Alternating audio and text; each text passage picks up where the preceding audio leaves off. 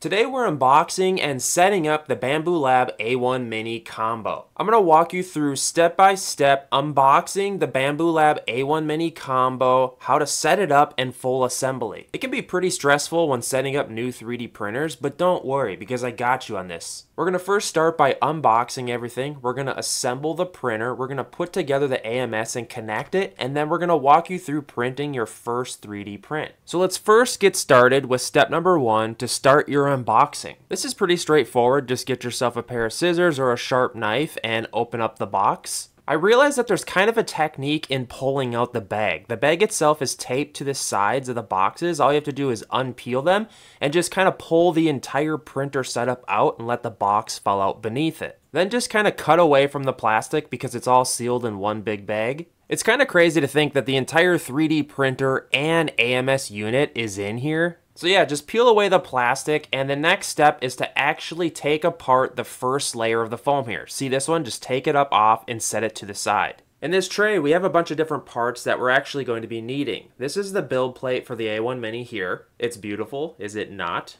Very shiny, very beautiful. Here's the instructional pamphlet. This is what you can kind of go through if this video isn't of help to you. And then we have our spool holders that go into the AMS here. Then we have this little box of tools and accessories. Hang on to this. This is all going to be very useful. We have wrenches, lubricants, screws, etc. Then we have Bambu Labs filament sample tray here. This is kind of just a cool little example of what Bambu Labs, all their colorations they offer with filament. This can sometimes be helpful if you're looking for a certain color of filament and you can't figure it out. Just go to this and it will tell you. And this last part is the purge wiper. You probably don't know what that is, but we will get to that upon installation. Just set it to the side.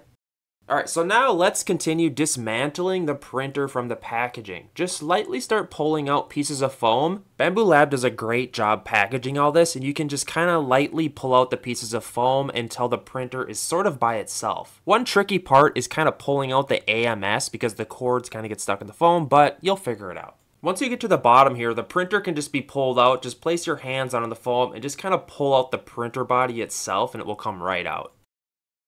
Set the printer in an area by itself and kind of just dig through all of the remnants here and make sure you got all your accessories out of it. Then we can just trash all this and get rid of it.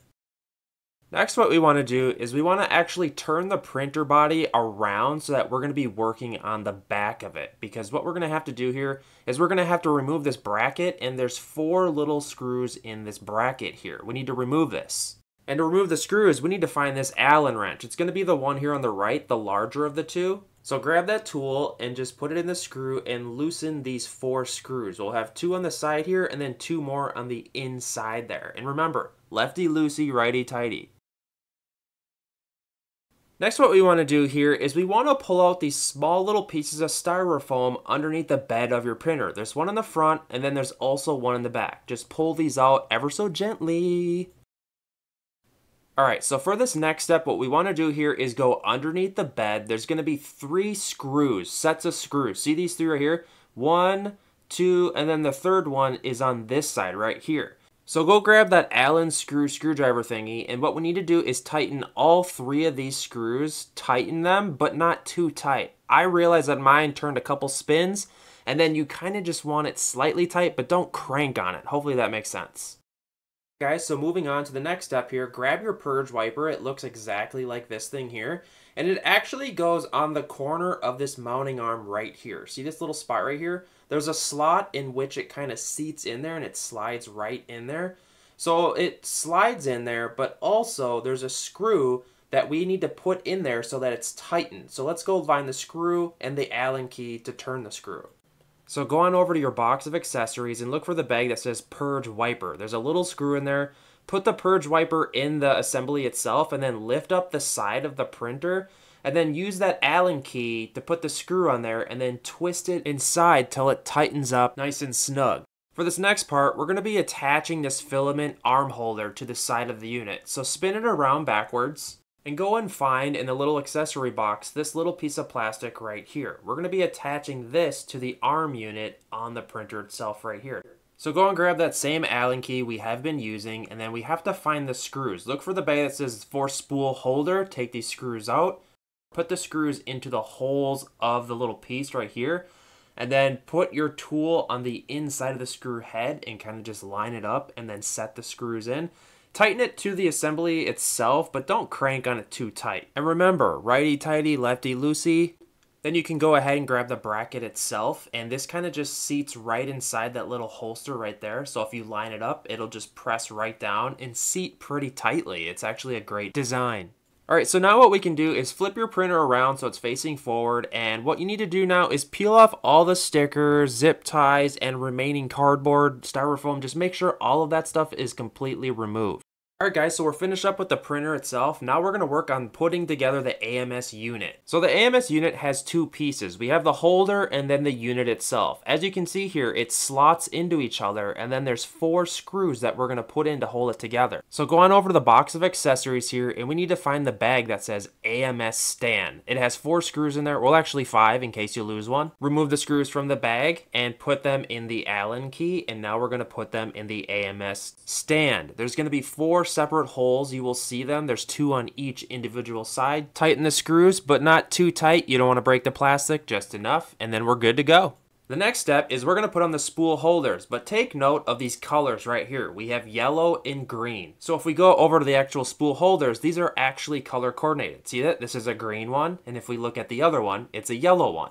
Same with these two, green and yellow. All right, so now we're going to actually put the spool holders on the AMS. Link up the colors here. We have green, and all you have to do is put it on that green cylinder. All you do is kind of push it in and then click it in. You shouldn't have to twist it to click it in at all. It's pure force. Just push it in and it should click. And then continue the process to make sure all 4 of them are on. All right, our next process is to move the AMS unit closer to the printer. We need it around 8 to 10 inches away from the printer itself because we're going to install the PTFE tubes. These are essentially little tubes that go in here from the AMS unit and go all the way over to the printer head. This is what the filament is fed through. So go ahead and grab the bag of PTFE tubes. I know, that's kind of hard to say. There should be 4 individual tubes in here, and there's going to be 2 of them that are longer in length, so please pay attention to that. And the reason for those longer tubes is because the 2 of them are a farther reach from the AMS, if that makes sense. Here, I'll show you guys. So grab the 2 shorter of the tubes, and this is going to go on the inside of the AMS because it's a closer reach. So just put these PTFE tubes gently in there and then push it in, and it will snap. You'll feel it kind of click inside there. That click is a special fitting to allow the tube to push in, but it doesn't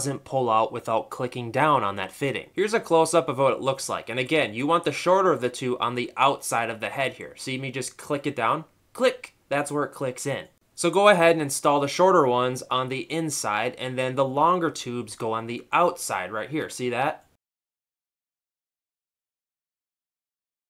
And this next step, go ahead and grab this cord divider. It's kind of like a weird design looking star-like thing, and then insert the tubes in here. This is essentially to kind of tie all these tubes together. You'll notice that the tubes click nicely inside all the little holsters on the inside. So insert it right there, and then once you get all the tubes clicked inside there, what you can do is kind of push it up, and this helps keep all the tubes together nicely. All right, guys, we're heating up, man. We're getting closer and closer to 3D printing. Getting excited yet? All right, let's stay motivated, guys. All right, so the AMS, this needs to be at around a distance between 8 to 10 inches away from the printer, remember. All right, so our next step is getting the cord ready for the AMS and plugging it into the side of the printer here. It's a 5-prong plug-in, so you just plug it in right here. Next, we need to add the build plate to the actual printer itself. It is magnetized, and what we do is we line it up with the back of this design right here.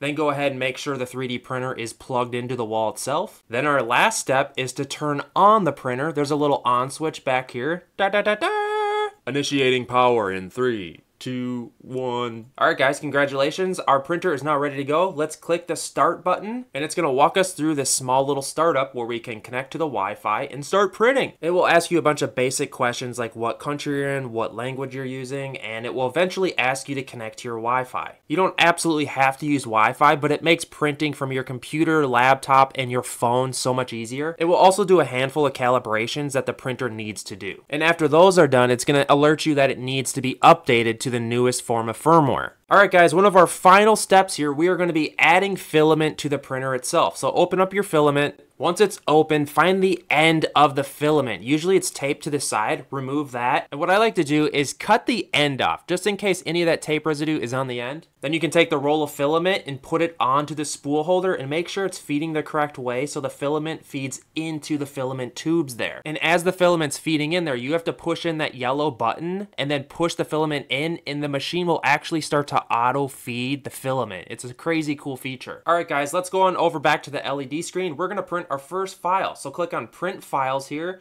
and there's actually a bunch of built-in files that we can print that come with it. So pick which one you want to print and then actually click on the file. I'm going to print this 3D Benchy, and then click on the next button and make sure you choose which roll of filament where you put it on the AMS. It's going to tell you, please select filament for all colors. So choose that one where you put your filament on there, and then click next, and it's going to print your file. So the printer is going to go through a bunch of calibration process before it actually prints, but it will eventually get to it. A quick little tip, what I like to do is clean the plate with isopropyl alcohol. What I do is just spray it onto a paper towel, and I clean the build plate between all my 3D prints. It's probably not going to be a huge deal on your first couple prints, but as you get going, oils and such from your skin get on that build plate, and it can affect your 3D prints. If you take a closer look at your nozzle, you'll see that it is purging filament that is perfectly normal in between each individual 3D printing. It's also very important to know that we printed this 3D file from the storage on your 3D printer that came with it, but chances are you're going to want to be printing things from your cell phone or your computer. Usually the first step is printing from your cell phone. If you need help setting that up with your printer, consider checking out this next video right here.